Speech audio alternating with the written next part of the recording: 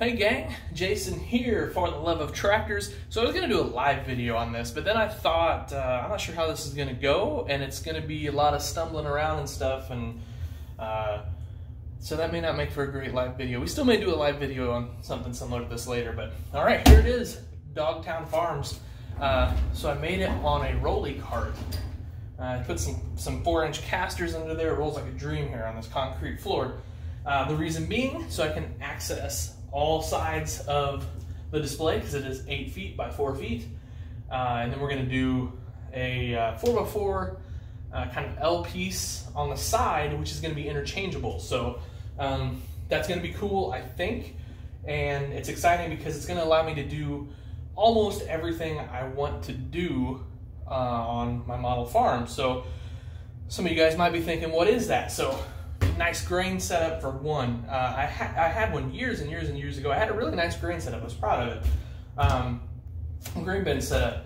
And over the years, I just downsized it. And then if you guys might remember on the last kind of iteration of Dogtown, it kind of got relegated to the corner and it just didn't get used. So anyway, so that's what I'm going to work on today. And I've been debating on where to put it. So this is the 4x8 sheet. So this is kind of the main static piece of this farm, if you will, because there we go, I'm kind of in the frame better here, because this part won't be interchangeable. So I debated on, do you make the grain bin setup a part of the interchangeable part? That makes sense to me in a lot of ways, but what didn't make sense there is I feel like there's going to be a lot of fragile parts to it, especially when I get catwalks and ladders and things like that done. And I think moving that around, because what I've got, and I'll show you this table once it's all finished up, what I've got is like a shelving system down here to pull out 4x4 sheets of plywood or a farm toy display board, and then they will be able to go on that 4x4 section that I talked about. So that is kind of, you know, that. So step one of building a farm toy display is obviously to get you a table of some sort. Now, you can go to the length I did and build your own, and I'll kind of show you more of that once it's sort of completely finished with all of that shelving unit and stuff. We'll kind of discuss that, but for right now, I'm just kind of dying to get something going on this display. I mean, obviously, I'm a long way from laying down any grass, any trees, or anything like that, but I'm getting my basic layout out, and that's why I've kind of got this plethora of buildings. And I'll be honest, most of these are not going to be used right now, certainly, and I'm not sure, some of these may go on the 4x4 sheets, so I'm hoping to do 4 of those, which gives me a lot of leverage. So here's the idea. Main Dogtown Farms, you guys are familiar with it.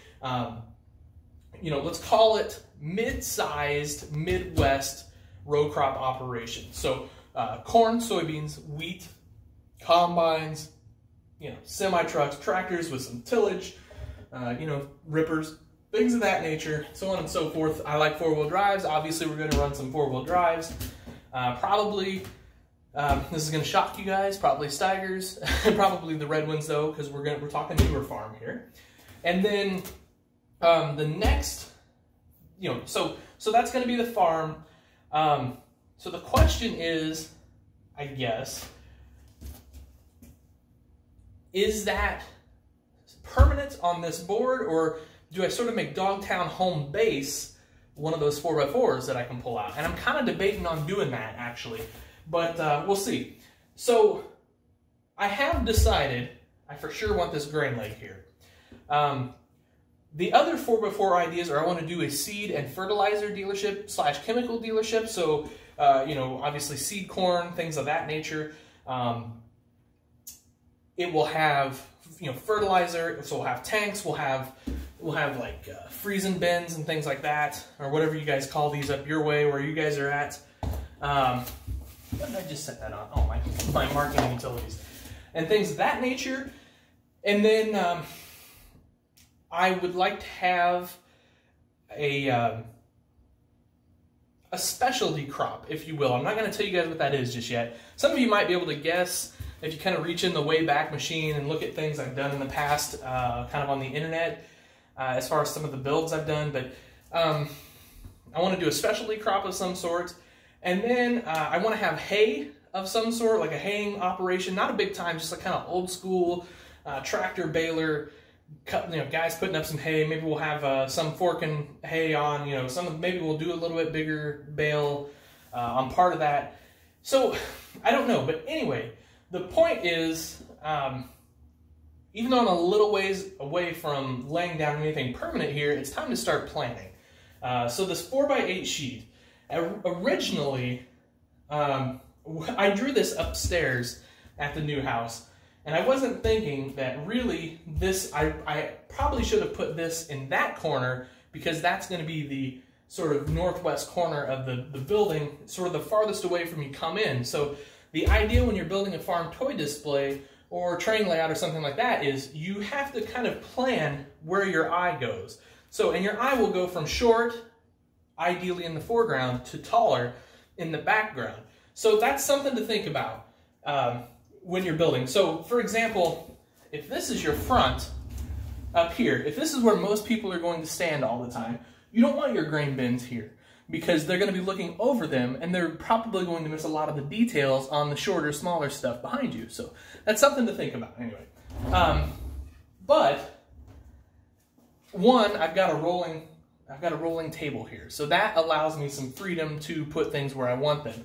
And then two, I have a plan for something else over there taller, and it's just a landscaping thing, and it kind of goes with the story of Dogtown a little bit, but it's going to be, roughly probably the size of the grain bins, tall-wise, and so that's the ideal place for it, I think.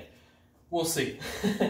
So, obviously we've got our table, we've got some foam. Now, I've got a thicker piece of foam under it. One, that's just for support, because right now I don't have any plywood down. And I'm actually debating on not using plywood. I'm debating on just running some 2x4s across, enough to support the weight of this foam. But I'm not sure that's a great idea, so I'm just kicking that around right now. Anyway, so that's that. And then the thicker foam will go on top of this. And this will be used for sculpting, landscaping, things like that. Now you can do this with a thinner foam. Why do I keep saying foam? Having a day. The thinner foam, that will have things too, like ditches for the side of the roads and things of that nature. That'll be cut right into this. But for the most part, the thicker foam, got it that time, will be used for making elevation. So. And that's something, I'll be honest, I haven't done a lot of in the model farm world is elevation. Now, I did have a few drainage ditches and things like that in the old display, but this is way more involved, especially with what I want to do. I want to do some gentle rolling hills and things of that nature to kind of better represent real farming. Now, where we farm, actually, we're in the river bottoms of the Mississippi River here in Illinois, and it's flat as a pancake there. But as is most of Illinois, actually. So probably my big main fields will still be flat, at least for the Dogtown portion. But like I said, I want to experiment with hills and things of that nature, just to kind of give it a look. And like I said, train that eye to go places I want it to go. So I hope this isn't bothering you with me being slightly out of the frame of the camera. My workbench is the tallest thing I have right now down here, and there's still a lot of construction going on. So, but I was far enough along to do this, and I've got a free half hour tonight or so, so I wanted to do it. Okay, I've rambled on enough about the introduction. So, step one, I guess, after you've built your table, is figuring out where things go. So now that's where these come in, markers, and I got two different colors just because. You never know. Tape measure, because you got to. And then I highly suggest some of the buildings and things that you're going to have. Now, obviously, I have a couple full grain bins, but I don't have the full grain set up here right now, and that's okay. I don't need it. I just need the rings to make sure I know what I want. So, you can't probably see it too well. In fact, I'll bring it over here. So this cord also, by the way, I apologize for that, but the electricity situation down here stinks, and I've got to run some electrical. Right now we only have one 3-prong outlet in the whole basement, which is kind of goofy, but we'll get that fixed pretty quick, especially with this weather turning cooler. 90 2 or 3 today for the high, 66 tomorrow. So there's going to be a lot more inside time soon. Not speaking well tonight. I promise I'm not having a stroke.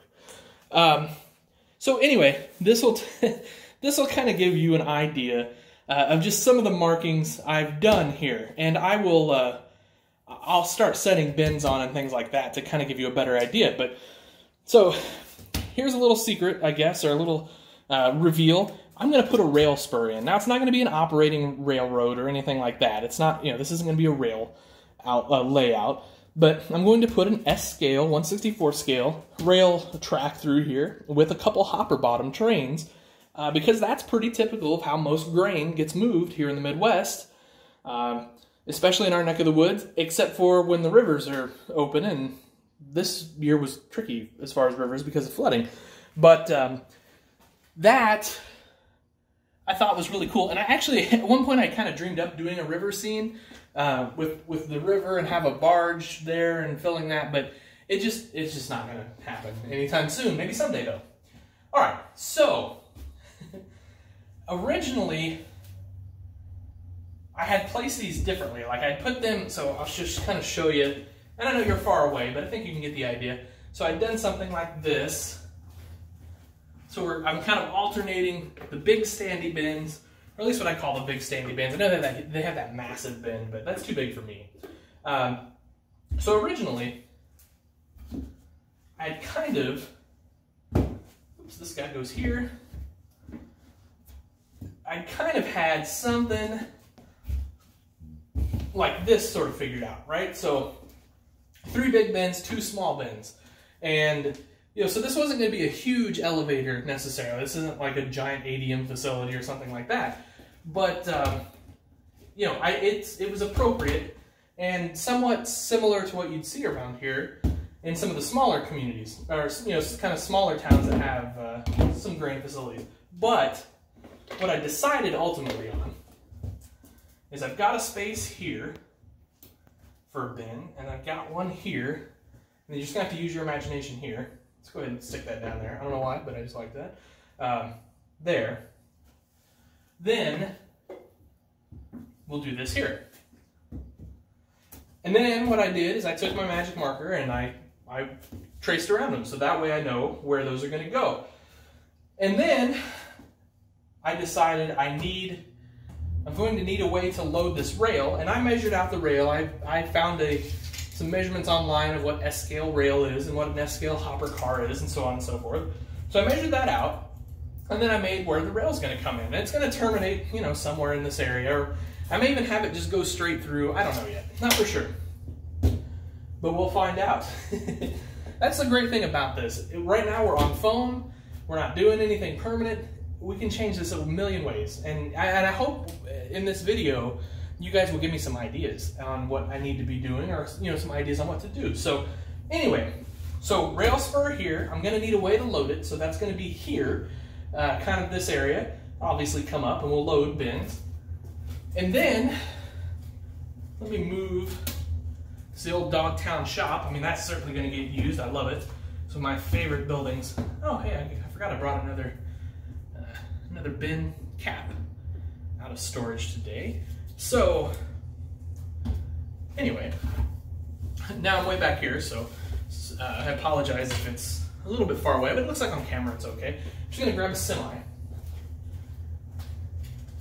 I thought my pit would be right here.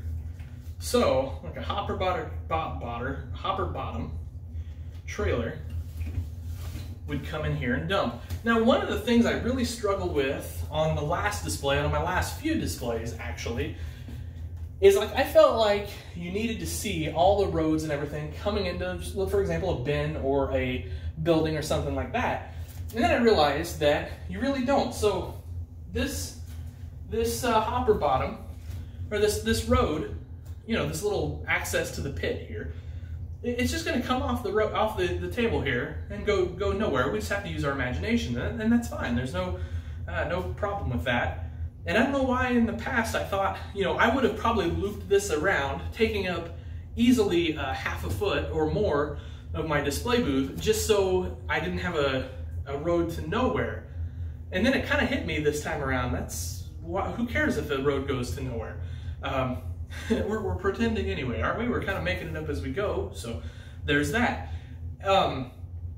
So anyway, I think the pit's going to be here, and then we'll have a tower here, or a leg, I guess is what we would call it. And that's going to be a standing leg, and then I'm going to detail it out myself. I know there's some kits out there and things like that, but they're kind of pricey. I'd love to get my hands on one, but they're just not in my budget, to be honest with you. And I think I can do a nice job on a leg. So anyway, we're gonna have a leg there. And I was debating on having a hopper bin like this to load trucks from there, but I'm just not sure yet how that's gonna work. So anyway, I think that is kind of the plan for the grain bins here. Then we've got, some sheds, whatever, for example. So now this is a small grain terminal. We're gonna have to have an office. So this is a little big, but let's pretend this is the office right now. I know it's a lean-to, but so that may be the office. The question is, and I really think that is too big. I kind of think the office needs to kind of sit in here. That way the trucks can come out, they can weigh, they can get their tickets, so on and so forth. But the question is, I'm going to put a third ring on these bins, height, but should I keep going, or should we just kind of call that good, and we can use this space for something else? So that's kind of where I'm at right now. It's a little bit of my holdup, but I'm going to draw in where I think this office should go real quick. And I kind of figured that I would just make kind of a small, little 4x4 space here for the office. Now you may be wondering what the heck this is. So this is boy, I'm really struggling speaking today. So this is a scale. And so how did I make this scale? Scratch built. Flat sheet of styrene, a little textured gray concrete paint, I think is what it was called. You can just get it at Farm Supply, Home Depot, wherever you go. And then another flat piece of styrene around the outside to just kind of look like curbing, and boom, you have a scale for your semi-trucks.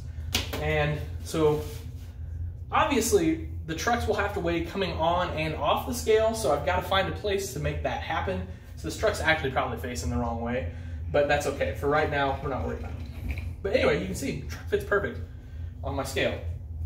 So I'm thinking the scale house is in this neighborhood right now, roughly. We'll see though. Obviously some playing to go on still. So that leaves us with some big decisions for tonight. I'm about to wrap it up. We're 20 minutes into this thing, and it's getting late. It's dark outside. It's time to go to bed.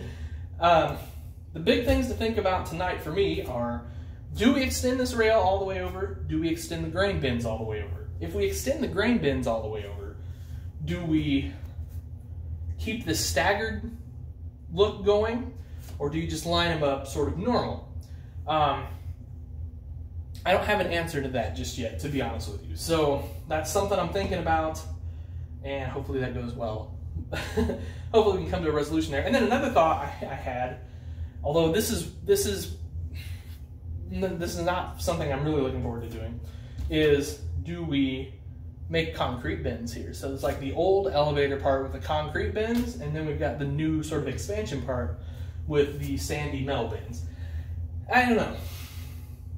Those are thoughts in my head right now, though. So obviously landscaping around here will be a lot of gravel, because most places, most grain elevators I've been to anyway, the lots are all gravel. There may be some grass around the bins. We'll probably put some weeds in there and things like that. I'll do a video eventually showing you how to make weed tufts out of static grass. It's super easy and they look cool, and you can save money that way by not having to buy tufts. Yeah, anyway, so that's that. All right, guys, like I said, we're going on 20 minutes, so I'm gonna wrap this one up. Just kind of wanted to get this laid out, show you guys a little bit what's happening. I will try again, maybe this weekend, to plan out some more of this.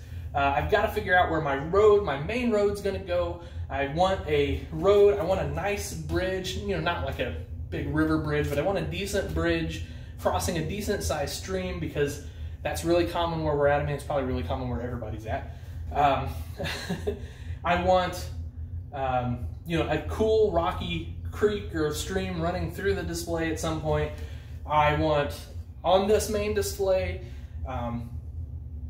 a pretty decent sized field for tillage, a pretty decent sized field, you know, to have, so 2 pretty decent sized fields, let's say.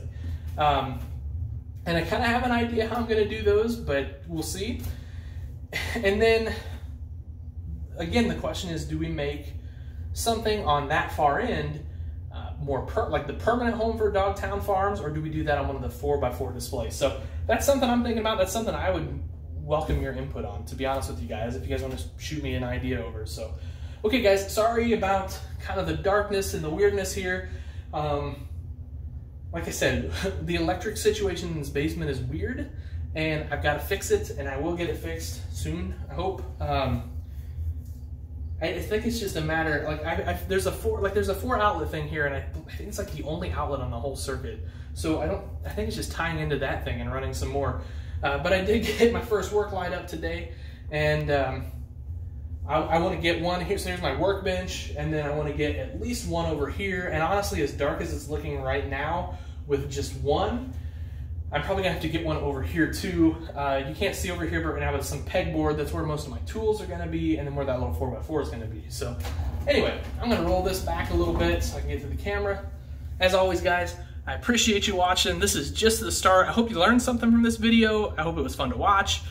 I'm super excited about where this goes, and I always want your input, of course. So it means a lot to me, guys. Thank you guys for watching. Have yourselves a great day. Treat each other well. Happy tractor hunting.